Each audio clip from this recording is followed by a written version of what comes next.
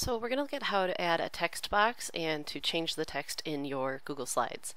So to add a text box, you're going to go up here to this little box with a T inside of it, and you're going to click on it, and you're going to see that your little plus sign cursor pops up, and then you're going to click and hold and drag however large you want your text box. Now you can change the size of it as you go by grabbing and dragging the little squares around the box. Okay.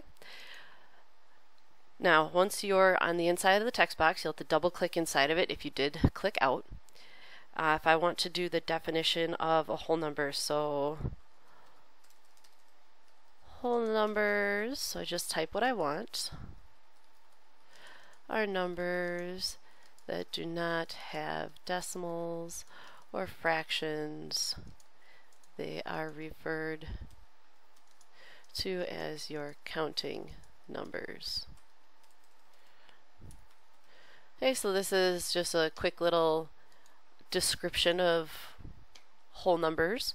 It's not my most perfect definition, but it's a good start. Okay, now I don't like the font, it's kind of boring, so I'm going to highlight all of this. I'm going to select it. Then you can come up here and you can click on where the font is and you can change it to any of these options. The only suggestion I have when you're looking for options is to make sure that you can read it. So if you're not sure, if you're looking at it going, I can read that, but you're not sure if others can, have somebody come and take a look at it for you. Right, and the next thing I did was I went over here to where the number is. This is the font size. You can either click on that and choose a preset size, or you can use the plus and minus buttons to make them bigger or smaller.